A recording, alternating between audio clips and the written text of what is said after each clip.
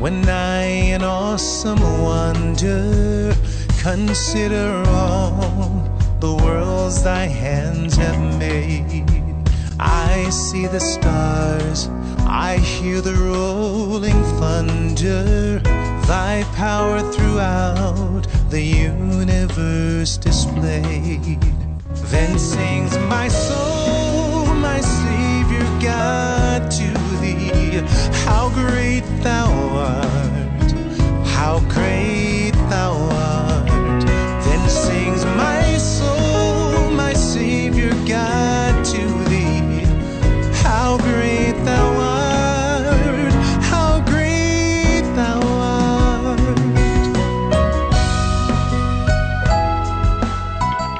Hostage-taking and kidnappings have become international concerns over the last few decades. People are taken, they're snatched, and in some cases, they're held for ransom. Terrorists often kidnap their political and religious enemies and offer to release them if their demands are met. Last summer, we first saw video footage of tunnels constructed by Hamas, a Palestinian Islamic terrorist organization.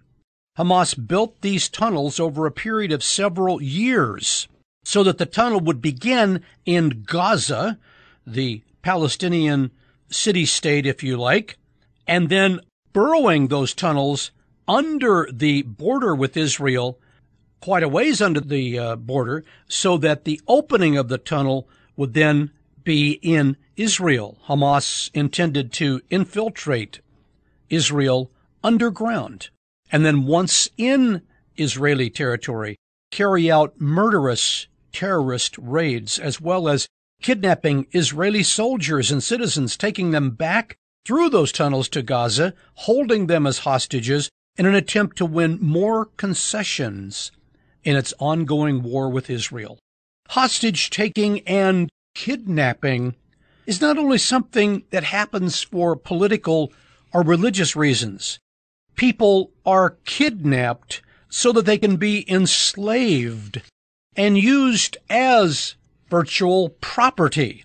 Sometimes they're brainwashed so that they'll come to embrace the beliefs of their captors. An entire syndrome is called the Stockholm Syndrome when that happens, when a person is kidnapped, held for so long, and perhaps brainwashed in such a way that they actually begin to identify with their captors more than they do their past, with their family, with their country that they were taken from. And sadly, victims do identify with their captors and sometimes see them as saviors and protectors. Sometimes those who engage in human trafficking only want money from their victims, so they use and abuse them. And sexual trafficking has seen an alarming increase in our world. Last year, the United Nations reported that human trafficking is second only to illegal drugs in the profits realized by hostage takers, kidnappers, criminals, pimps, thugs, and terrorists. Hello, everyone.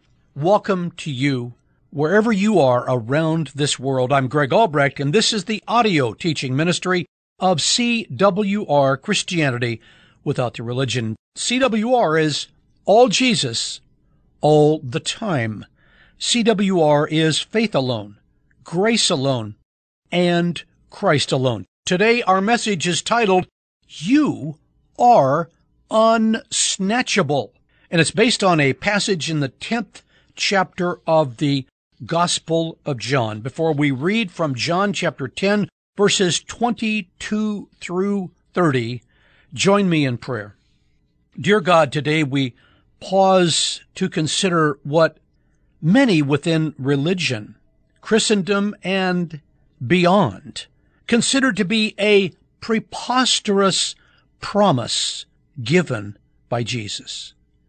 This promise seems to say that we are promised your security, your protection, and your love, no matter what.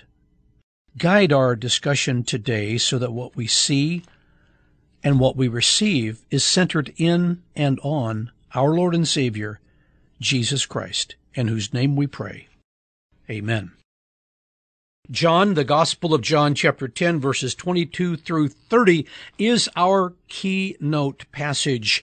Beginning in verse 22, then came the festival of dedication at Jerusalem. It was winter, and Jesus was in the temple courts, walking in Solomon's colonnade.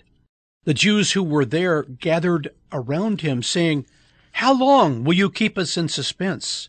If you're the Messiah, tell us plainly." Jesus answered, "I did tell you, but you do not believe. The works I do in my Father's name testify about me, but you do not believe because you are not my sheep. My sheep listen to my voice. I know them, and they follow me. I give them eternal life, and they shall never perish. No one will snatch them out of my hand. My Father, who has given them to me, is greater than all. No one can snatch them out of my Father's hand. I and the Father are one." We're going to focus in our message today, titled "You Are Unsnatchable," on verse 28 in this passage, where Jesus says, "I give them eternal life, and they shall never perish. No one will snatch them out of my hand." A few months ago, the third film in the Taken series was released. All of the Taken films have starred the Northern Irish actor Liam Neeson. And the basic plot, at least particularly in the first two films, is that Neeson is a former CIA operative who tracks down and rescues members of his family who are taken. In the Taken films, Liam Neeson follows the predictable, all too common human answer to violence. He fights fire with fire. In order to rescue his loved ones, he has to be more brutal and more animalistic than the barbarians who have taken his loved ones. For example, in the first Taken, in the Taken series, this first one released in 2008, Liam Neeson's character is named Brian. Brian receives a phone call from the human traffickers who have taken, snatched, kidnapped his daughter, demanding money for her release. He tells them on the phone, "I don't know who you are. I don't know what you want. If you're looking for ransom, I can tell you I don't have any money. But what I do have are a very particular set of skills I have acquired over a very long career. Skills that make me a nightmare for people like you. If you let my daughter go, that'll be the end of it. I will not look for you. I will not pursue you. But if you don't, I will look for you. I will find you, and I will kill you." Of course, I'm not recounting that to exemplify the life that Christ lives in you and me. Violence is not the answer. Violence is an unending cycle where actions beget reactions, and the reactions escalate so that there's no end of bloodshed and mayhem. It doesn't matter who did what first. It just continues and continues because someone else did something, and then we respond in kind. And it's often been said, as you've probably heard, that an eye for an eye, which is essentially the principle that we're working from when we give a retribution in kind for something that we have suffered, an eye for an eye leaves both parties blind. Violence is not the way of life advocated, taught, and lived by Jesus. Violence is not the way Jesus rescues us. Violence is completely opposed to the gospel of Jesus Christ. Jesus rescues us in a counterintuitive, that it means counter in the way that we would imagine and think, in the way that we would take care of something. It's counterintuitive, the rescue of Jesus. It's upside down from the way we would do something. Jesus rescues us by receiving and accepting all human hatred and violence on his cross. Now, a few verses before our keynote passage, when we're talking about how that we, by God's grace, are unsnatchable, a few verses before our keynote passage, as we find Jesus walking in Jerusalem at the festival of dedication, and he speaks about his sheep know his voice and follow him, and that he gives them eternal life and they'll never perish, and that no one will snatch them out of his hand. A few verses before that, in this 10th chapter, still within the chapter, we see Jesus saying, I am the good shepherd. We'll find that in John chapter 10, verse 11. In fact, the first almost 20 verses or so of John chapter 10 is devoted to this teaching of Jesus telling people that he is the good shepherd who lays down his life for the sheep. And he explains in this early part of the 10th chapter of John that he laid down his life for the sheep willingly. No one, said Jesus, took his life away from him. He gave it willingly. He allowed it to happen. For that matter, he says, he had the power, because he was God in the flesh, to take his life back again, which of course he did in his resurrection. People say, well, God resurrected Jesus. Well, yes, he did. But Jesus also resurrected Jesus. Well, how can that be? Because God and Jesus are one. Father, Son, and Holy Spirit are one God. Jesus rescues us not by living by the sword, but by letting the anger and hostility of the sword and of violence and of the whole way of life that humanity has always lived from the very beginning. When Cain killed his brother Abel with a sword, he takes that and lets that way of life, that hostility and hatred, which leads to vengeance, which leads to, of course, violence and murder and mayhem, he lets it burn itself out in him. That's one of the ways we understand the cross of Christ. His cross, his willingness to lay down his life, is the singular symbol of his willingness to accept and receive all human hatred and violence. Think of a huge bonfire where all human hatred, all human grievances toward each other, towards anyone, including towards God, is just piled into this giant bonfire of hate and murder and mayhem. And Jesus consumes it all. He sucks it up, if you like.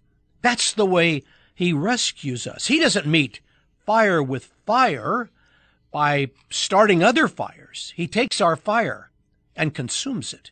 He doesn't return evil for evil, but he takes evil and he returns good. In our passage here in the 10th chapter of the Gospel of John, Jesus assures us we are safe with him and in him. This passage is an absolute ironclad guarantee from Jesus that no one can spiritually snatch you away from him. Reiterating John 10, verse 28, Jesus says, I give them eternal life, and they will never perish.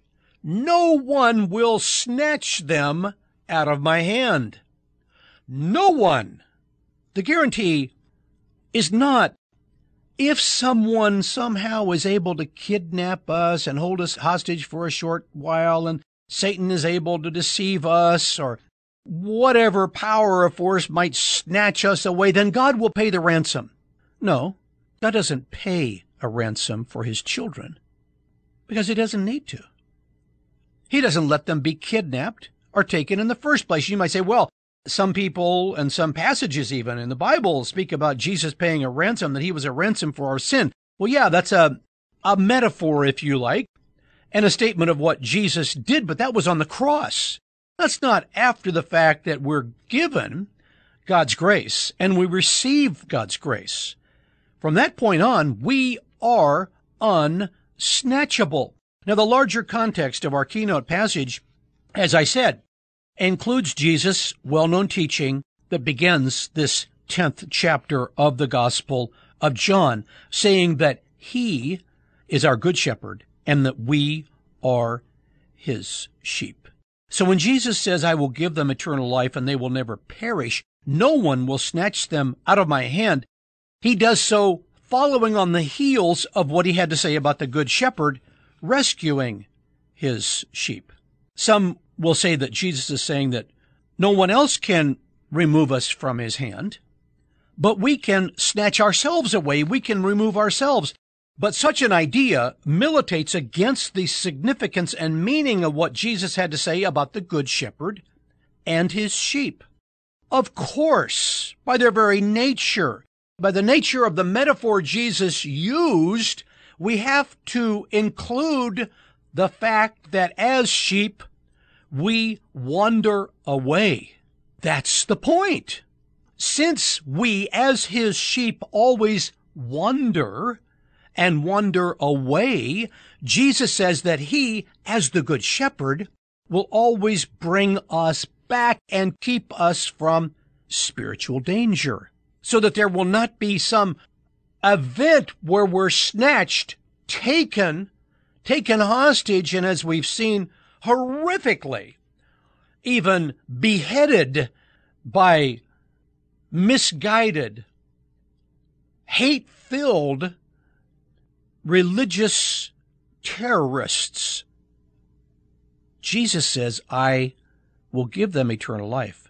They will never perish. No one will snatch them out of my hand. Now, he's not speaking about something physically that may happen to us, that we may get mugged, we may be in some horrible accident, that someone may take money away from us, that we may be, if we are serving in the armed forces, the victim of some untoward event. No, he doesn't say that. He doesn't promise that something physical, something even horrific physically will not happen to us. No, this is speaking spiritually.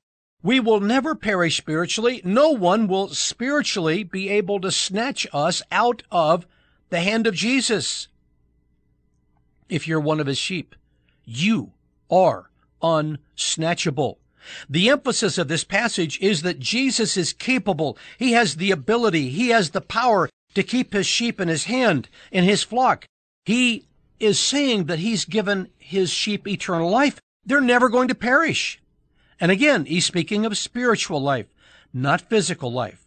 If you take a look at the entire keynote passage again that we read, it begins in verse 22. And in this verse, we read of the festival of dedication that had just taken place in Jerusalem. It was in the winter. The festival of the dedication was a Jewish observance that celebrated the liberation of Jerusalem and of its temple from the Syrian king Antiochus. The problem with the celebration was that in the vast majority of cases, the entire focus of the Jews at that time was on the temple, which they regarded as a holy building where God lived, and that's the only place that he really was on earth, and on a piece of real estate that they believed to be the holy city of Jerusalem. The festival of the dedication then involved, when you think about it, a potent mixture of religious fervor and nationalistic emotions. And it wasn't the first time in history when we see that happening. That is an explosive mixture. So that the religion of the Jews and their national identity was the focus of this observance. It was a lot of jingoism, a lot of nationalism, a lot of drum beating going on. There was little room for Jesus and the gospel, the one true God incarnate in this, or indeed of any of their celebrations. If you think that's a strong statement, or maybe a little overstated, Consider that Jesus, God in the flesh, was walking among them, but they did not recognize him or accept him. They rejected the experience of God in the flesh. In the 2nd chapter of this Gospel of John, if you go back and take a look at that, we won't for lack of time, they rejected Jesus when he changed water into wine, which was more than a miracle simply ensuring that everyone at that particular wedding celebration would have enough wine to drink. The first miracle of Jesus was a clear message that Jesus had come to replace the water of the old covenant with the wine of the new covenant. The religious Jews then, along with their religious authorities and their professionals, found it far easier to consecrate worship and focus on exterior buildings and tangible pieces of real estate than to accept the all-encompassing new life in Christ, which Jesus preached as his gospel, a gospel and a message that will transform us not only externally, but internally, because Jesus transforms us from the inside out. And that is still the problem with Christless religion within and without Christendom today. Christless religion is, as Jesus said in Matthew 23, only good enough to whitewash the outside of a tomb. But on the inside of that tomb, there are dead men and women's bodies. It looks good on the outside, but when you dig into it, you find a lot of pollution, a lot of corruption, a lot of death. That's a metaphor for Christless religion. And so when we read in verses 23 to 24, Jesus was walking in the temple, and these religiously pious and devout people said, well, are you the Messiah or aren't you? Tell us plainly. This was really more like an accusation. Their skepticism of Jesus caused them to essentially say, give it up. You're a fraud. You're an imposter. You're not Messiah. Put up or shut up. Do something dramatic. And Jesus said, of course you don't believe I'm Messiah. You're not one of my sheep. I'm not your good shepherd. My sheep know my voice. You don't. They know my voice and follow me. Now, how did the religious professionals respond to everything Jesus said to them on this occasion? We didn't read it. It's at the next verse following our keynote passage. Our keynote passage ended in John 10, verse 30. Here's verse 31. Again, after hearing these words, his Jewish opponents, and it would be any religious, non-Christ-like religious opponents, picked up stones to stone him. They, like many Christless religious people today, are incensed and angered by the thought that Jesus expressed dogmatically in John chapter 10, verse 28. I give them, that is my sheep, eternal life, and they, my sheep, will never perish. No one will snatch them out of my hand. You are unsnatchable. Don't let anyone tell you otherwise. Let's pray. Dear God in heaven, our Heavenly Father, thank you for sealing us so that we are unsnatchable. Thank you for assuring us of our eternal spiritual refuge in you, that our house is with you, and that we will dwell with you forever and ever, while we endure physical problems in this life. And even then, Jesus walks alongside us. But our spiritual reality is that we are unsnatchable, and you will keep us safe forever and ever. With our thanks, we pray in Jesus' name. Amen. Well, that's our sermon for today, and we want to tell you, first of all, about our sermon next week. Our sermon will be titled from Ephesians chapter 5, verses 21 through 30, Married to Jesus. Married to Jesus. Join us then. Thank you so very much for allowing us to be a part of your life. Tell a friend about this ministry. We love to have as many as possible, the more the merrier, that we can proclaim the gospel of Jesus Christ. Faith alone, grace alone, and Christ alone. Now may the Lord of peace himself give you peace at all times and in every way, the Lord be with all of you. Please join us on our website, www.ptm.org, for more spiritual nourishment that we provide through the many ministries and resources here at Plain Truth Ministries. My Savior God to the